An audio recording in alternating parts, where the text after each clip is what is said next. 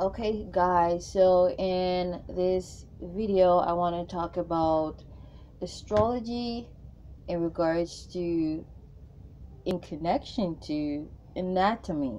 Okay, so anatomy in regards to astrology. Okay, we all got a form. We're spiritual beings having a human experience, and with such we got 3D bodies, human bodies. Okay, we're humanoids. Okay, in this lifetime, if you're on planet Earth listening to me, you are a humanoid, you are a spiritual being, a body of energy in a body of flesh. Okay, so you got eyes, you got nose, you got lips, you got a face, you got arms, you got fingers, toes, legs. Well, okay, except for those who are armless, without legs. But outside of that, generally speaking, for argument's sake, you got legs, you got knees, thighs, butt cheeks, hips, you got a waistline, you got boobs, you got yeah, you got hair, other than people who got alopecia. But like I said, generally speaking, yeah. Okay, what determines the shape of your face? Like, we got different ethnic groups, and we know that genealogy in regards to like your ancestry, your parents, blah blah blah, has to do with your hair texture, your skin color. But within the subgroups, okay, if within, like, for example, the those who are African descent, the African community, what determines like how coily or how curly your hair is, like, let's say, for example, I don't want to confuse anybody. Okay, you got melanated skin, you got within the range of, let's say, 4C hair texture. Okay, what determines how that hair texture looks? What determines like what range or what tone skin color you got? What determines the shape of your nose, the shape of your eyes, your lips, and the length of your hair? Because the truth is, honestly speaking, yeah, though genealogy got something to do with how long your hair grows, astrology got a lot to do with that too, like in regards to your frequencies and energies, your placements and your aspects. Because like the 12 houses each represent a part on your body, an aspect of your body. Okay, your physical body and your spiritual body. Okay, and it really explains how they gel together. Okay, how well or not so well. Okay, and then you've got the celestial bodies like Mercury, Venus, Mars, Jupiter, Saturn, Pluto, let's say Uranus, Neptune, yada yada yada. Of course, also the asteroids, also the moon. All those, and like your North Node, South Node, Chiron, Lilith. Those, add to that which is us. Okay, in a literal sense and a figurative sense. Okay, so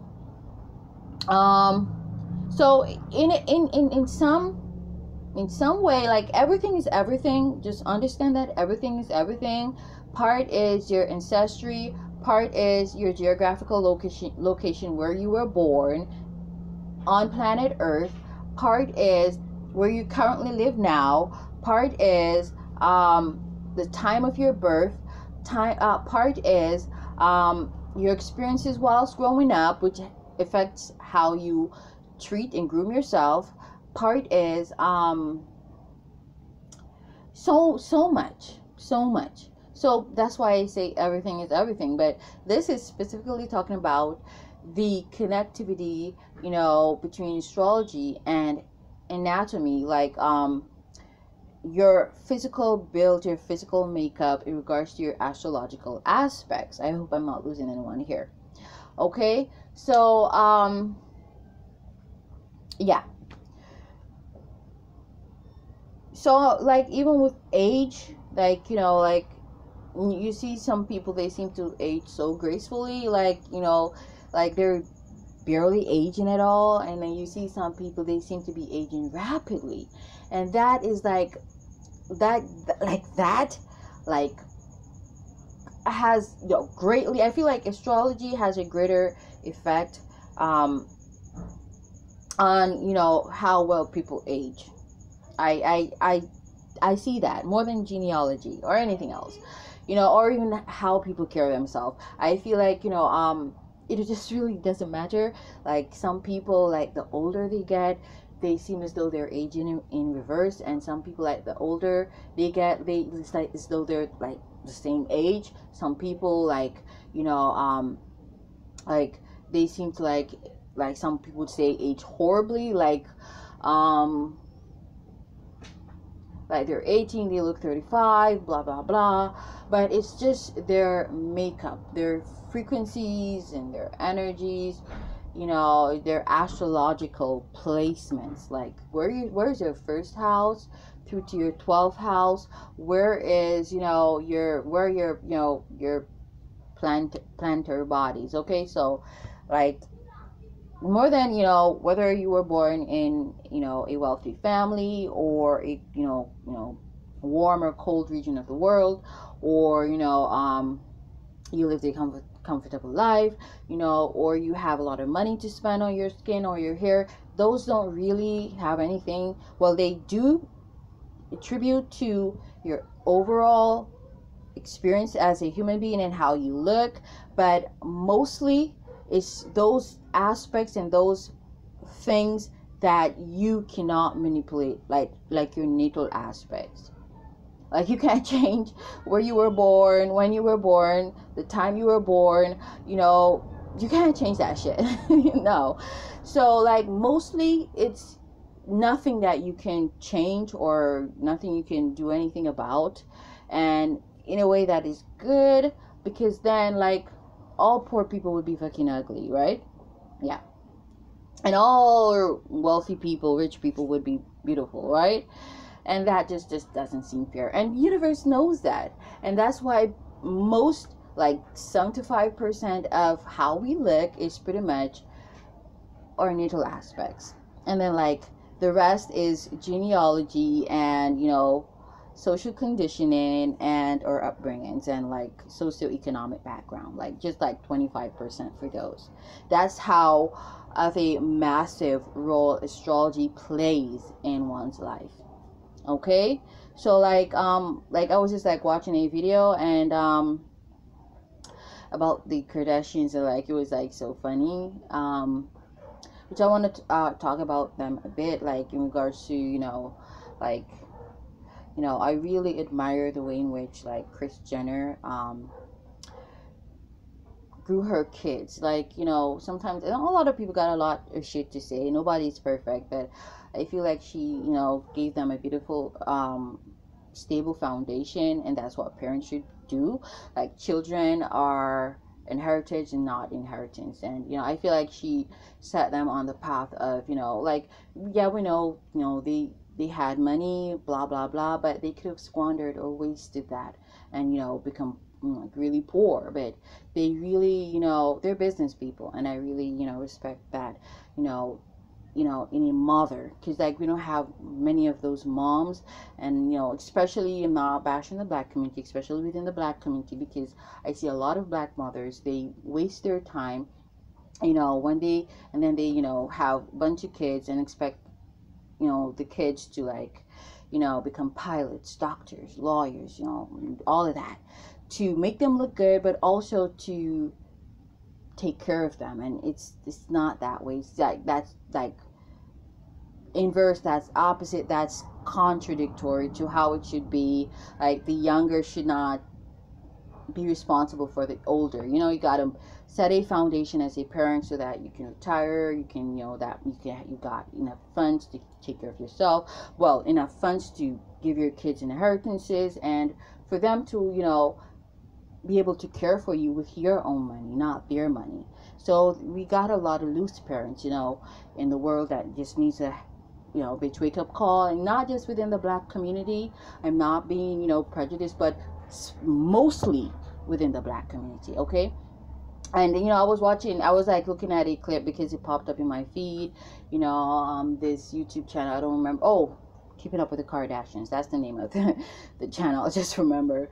I think that's their channel, I think, because like that would be copyright infringement if someone else like created a YouTube channel under that name. But like, you know, like it was like, there's this video that was recently posted with, you know, Courtney taking Chloe to the doctor, you know, instead of Scott. But this, like, that's like an old clip, but I'm just trying to, oh my god, my phone. I'm trying to paint an analogy here. Like, I just don't want to answer this. Okay, I gotta take it. Okay, it stopped. Okay. I want to paint an analogy here because, like, you know, Courtney was like, something about, like, Chris's vajayjay and, you know, having, you know, giving birth to 6 kids. And I'm like, you'd be so surprised. Like, this wasn't to be shady. You'd be so surprised that Chris's vajayjay is like tighter than all her daughters. I'm not saying it is. I'm just saying because, like, a lot of people, they think that, okay, women who give birth or who have given birth, they think that the birthing process, you know, affects how the woman's vagina feels, and that's a major no, and that's like, I don't know how to call that. I'm debunking that because that's not fucking true. On so many levels, that's not true. Okay, so like even your vajayjay and your D, the shape, the length, the size, how it feels, that's your natal aspects too. Okay, so yeah.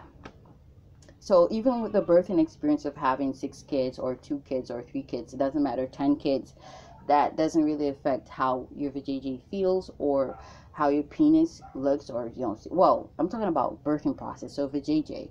So like, it doesn't matter, it's just really your natal aspects, period. And that goes to show that 75% of you is, you know, your natal aspects, and then like 25% like all the other shit, like your experiences, socioeconomic background, and blah blah blah. Yeah. And like, even, you know, I'm debunking like people talking about like how often you have sex will affect how your vajayjay feels. That's not true either.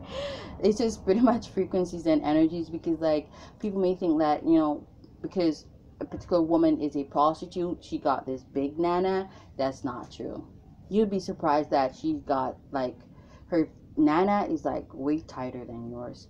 So I'm just like debunking them stuff, because it's like knowledge is power, it's mind over matter, and mind is pretty much frequencies and energies, and it's just pretty much who you are energetically as a person. Namaste.